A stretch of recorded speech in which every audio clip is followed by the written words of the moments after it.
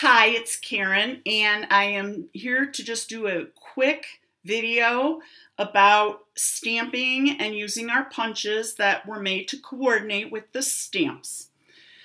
A day or two ago, I had gotten a message from someone saying that they were having a hard time making their punches line up and having them look good.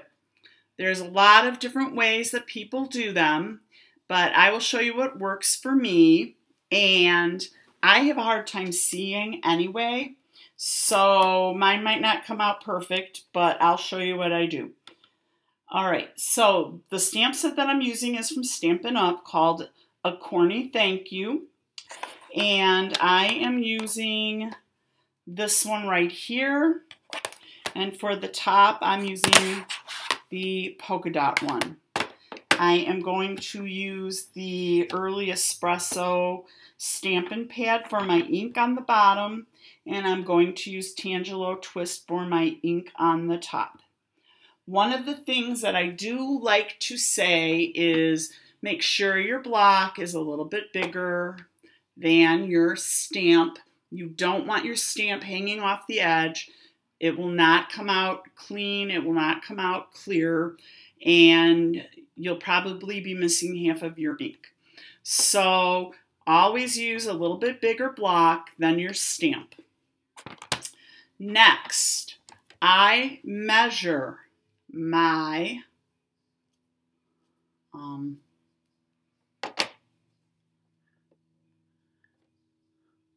I can't even say it.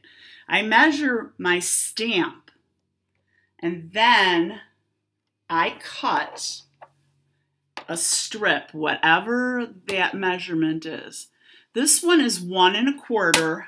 I'm going to go a 1 1/2 inch strip. I'm using the Whisper White cardstock, and it'll work also for the hat. If you're trying to stamp using a full sheet of cardstock or a half a sheet of cardstock, you will just get frustrated because you're not going to be able to line your stamp up with the punch. Now, I should have thought of this before I started, but I didn't, that this actually cuts out a whole acorn, but that's all right. So what I'm going to do is I am going to stamp my little bonnet or the hat. I'm doing this on top because I do trust myself. Most times you want to ink in the opposite direction, and I'll show you that in just a minute. I'm going to unlock my stamp because I am still going to try to cut the whole acorn so that it's easier to use. So I'm going with, on that, probably a 3-inch strip, and I'm just guesstimating. It might be a little bit big. When you want to do this, you want to have something to hold on to when you have your paper in your punch. You want it to have enough clearing space that you can line it up. If your piece is too big, you're not going to be able to line your stamp up properly. And we do have some stamp sets that are very tricky. I sometimes think they need me on the design team because I would see ahead of time exactly why something wasn't going to work. All right, so I'm going to do this along the bottom edge. And when you stamp, it's just always good to remember, just go straight down and straight up. You never want to wiggle, jiggle, go on an angle. You want to go straight down with your stamp and straight up. All right, so now this is where it gets tricky. I am going to stand because I don't see very well. And you want to just go in there and line that up. the very best that you can. And sometimes they line up beautifully and sometimes they don't. And there we go. So I have one and I'm going to go ahead and do the other one. Now I did that up in the air and I really wanted to show when you stamp or you punch with it upside down and you have your punch on the table, especially when you're lining things up. And when you have it all lined up, that's how you're supposed to do it. And it's going to punch much more clearly.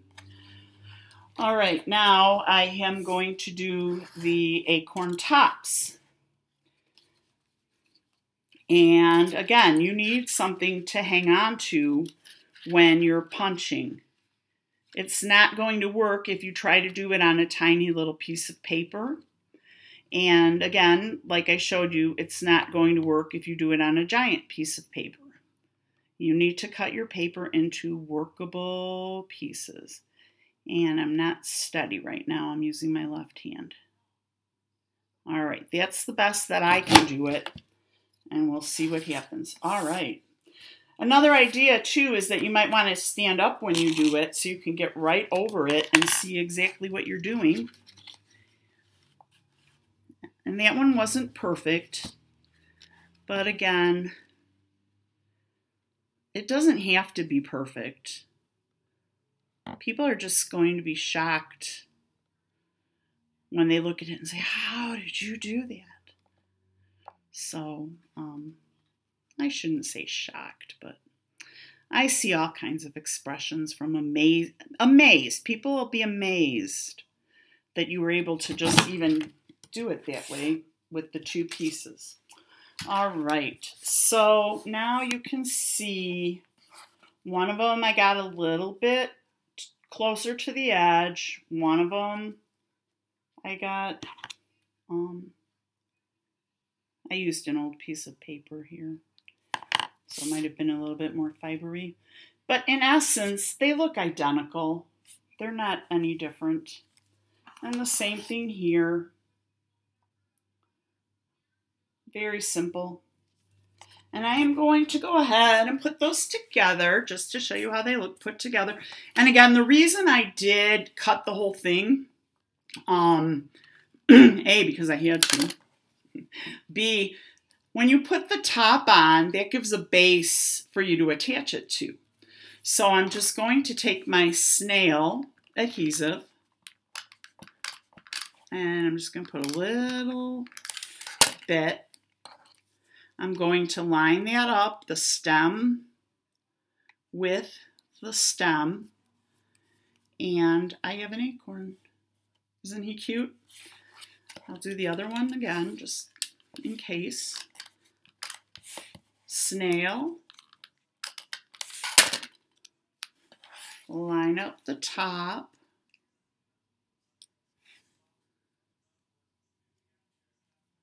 And attach. So you can see by cutting your strips of paper into a manageable size how nice those turn out, and I hope that helps for the girl that had asked about punching out stamped images. I hope you enjoyed the video. I hope you learned something, and I'd like it if you could subscribe to my channel, and thank you for joining me.